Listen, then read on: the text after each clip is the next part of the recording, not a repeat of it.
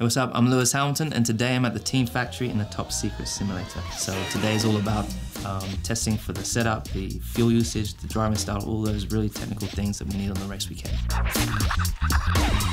This is the amazing Spa-Francorchamps.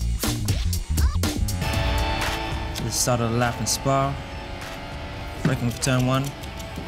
It's important not to lock up and go too wide here. You really need to make sure you get a good exit.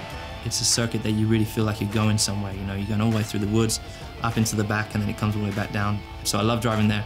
Race in 2008 was great. 2011 was even more special. So haven't won there as many times as I would like to, but I'm grateful for the ones I do have, but I want to add to it. So that's what I'm working towards this year.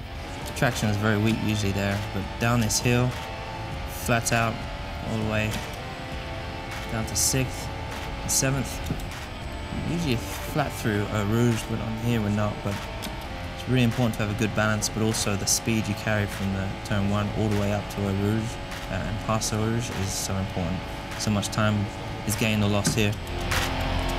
Got quite low downforce, so breaking into this next complex is really difficult. Really important the exit you get down the hill into turn 6. It's a beautiful corner. It's very, very long right-hander. Want to get back to the right, carry lots of speed and get on the power out of turn 9. Nice lift on the way into turn 10, pull on. Really important to get on the power and braking into turn 12. Hug the apex of the first part.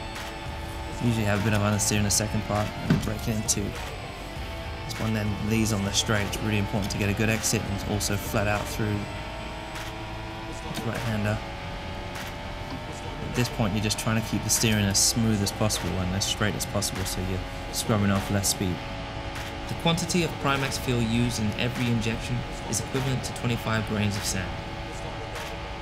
Braking for the last corner, your tyres have dropped a lot of temperature, also your brakes, so it's very easy to lock up, but it's really tight chicane with no grip at all. Keep the car straight, get a good exit, come across the line. And that's a lap. So our work is done here at the factory. Now let's take it to the track.